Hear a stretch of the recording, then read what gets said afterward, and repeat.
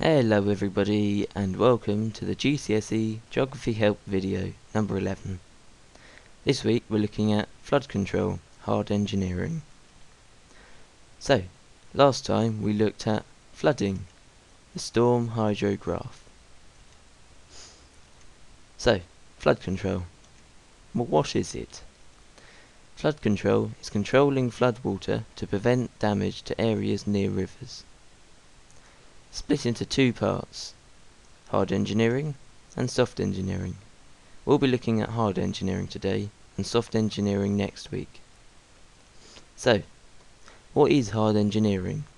Well, according to Wikipedia, this is a controlled disruption of natural processes by using man-made structures, which basically means to change the river using man-made technology. So, an example of hard engineering is dams.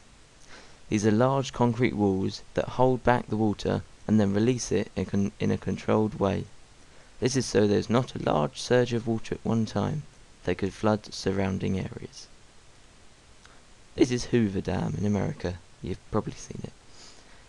However, it's a disadvantage to big dams like this. They have a big reservoir behind that they flood. This is normally unwanted land that doesn't matter if it's flooded. The second example is river straightening. This is when a river channel is straightened so the water can move faster. Like a car goes slower on a bendy road than it does on a straight one, so does the river water. If the water is moving fast through a town, it is less likely to burst its banks. You can see the difference between these two rivers, of the straightened one and the bent one.